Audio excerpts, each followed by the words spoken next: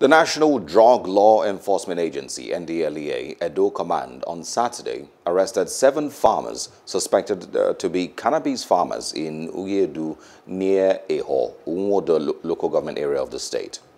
The suspects were arrested in their suspected cannabis farms during an operation by personnel of the agency, which lasted several hours.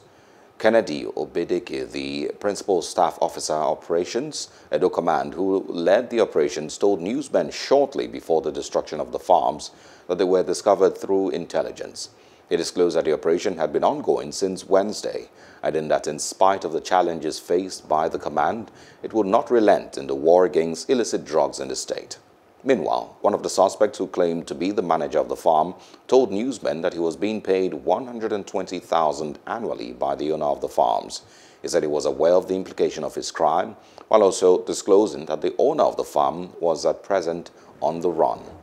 Hello, hope you enjoyed the news. Please do subscribe to our YouTube channel and don't forget to hit the notification button so you get notified about fresh news updates.